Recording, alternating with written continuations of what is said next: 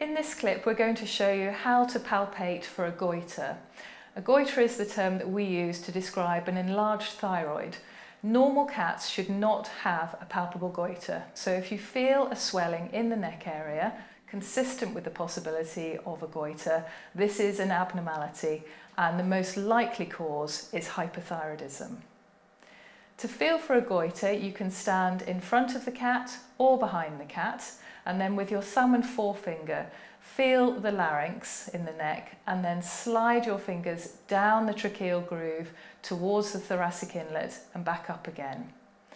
Typically in a healthy cat you will feel nothing, but if you do have a cat with a goiter, what you will feel is a small swelling slide underneath one of your fingers, or perhaps both if it's a bilateral problem, as you either pass your fingers down the neck or on their way back up again.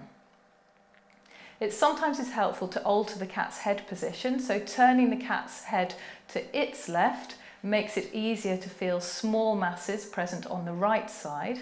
If you turn the cat's head towards their right, it makes it easier to feel small thyroid nodules on the left side.